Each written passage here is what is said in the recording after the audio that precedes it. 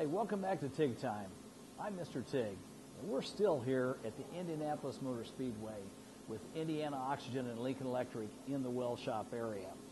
Now, we get several weld projects throughout the week, but today the track is actually closed, and we're waiting for them to tear the cars down to find out if there's any defects that have to be repaired. Now, because of the slow time, we get all kinds of projects here, and one of them in particular happens to be a mechanic's tool, where he brought us one of his grinding ear tools, happens to be cast aluminum. That sounds like an easy project, but cast aluminum is really kind of a nightmare because it's not a real clean material. So we're going to weld that up for the mechanic today and give it back to him. And you'll probably notice we have another project here, and they look like gears. And they actually are gears that came out of the gearbox out of a race car. Now, these particular gears are worn out or they have some kind of a defect. So rather than throw them away, we have people that like to make bookends out of these. Now, these three gears will eventually be welded together, and we're just going to show you what we do here in the off times at the track. Okay, I've got a sample set up here. I just want to set up my machine first, make sure I've got good cleaning action, and just run a little bead on plate. It's always a good idea before you go on the part. I've accidentally set the machine too high at different times, and it's quite a surprise when you get your part a little bit hot. So here goes. Let's just do a little test sample.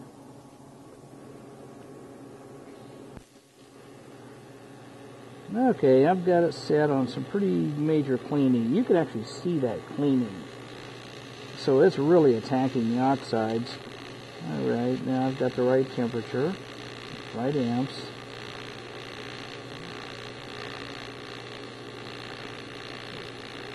So as I test this thing out, I think I'm probably right where I need to be.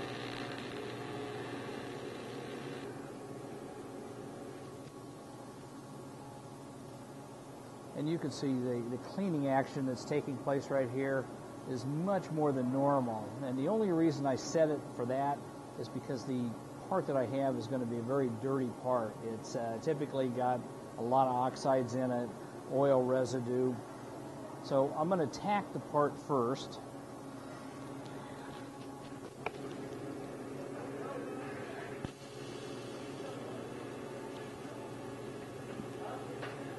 And as expected, it is pretty oily, but it's just the nature of the beast, and we can't get all the oil out of it.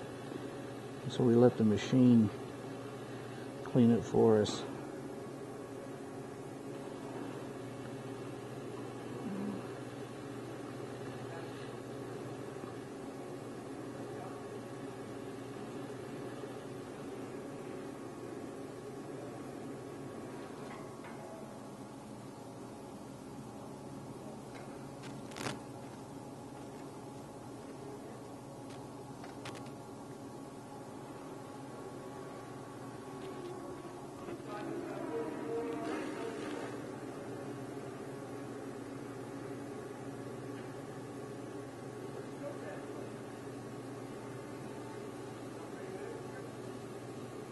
Yeah, you can see how much oil is already impregnated in there.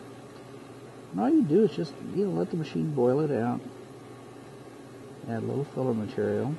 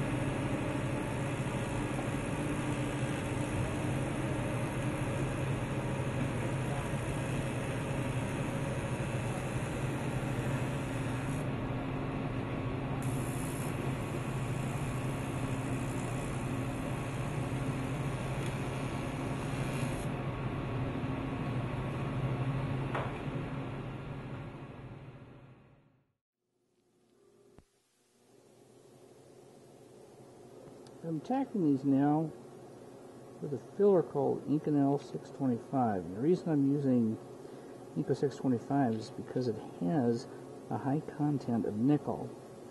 And welding on these hardened steel gears, you need quite a bit of elongation, or it needs to be able to stretch. So when this material resolidifies, it doesn't hot short crack on us. Well, we welded up this cast aluminum, and it was pretty dirty. It spit and sputtered, and again, that's the nature of the beast. You're not going to get much cleaner than this. But again, let the machine do the work for you. You can see I welded inside here. I used 4043 only because 4043 is less crack sensitive. So if you don't know what the material is, it's always a good idea to go to 4043 filler material. Now, as far as the gears that I was welding, the gears that came out of the race car, we put them to special use. I'd like to share that with you. You can put your welding or how-to instruction welding books with our bookends. Well, that's it for TIG Time. Thanks for watching. I'm Mr. TIG.